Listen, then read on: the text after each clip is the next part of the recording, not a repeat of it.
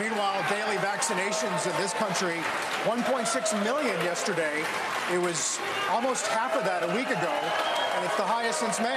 As boosters and requirements at the city level, state level, Citigroup now with a LinkedIn post going to make it required, the first bank to make it a mandatory. Well, I think that if you combine people saying, listen, you got to go back to work with the idea that people are getting vaccinated, I think that, by the way, the edict that if you have contracts with the government, you got to have everybody vaccinated, that's got a lot of, because that comes in the first week of December, that's got a lot of CEOs very well. Very true.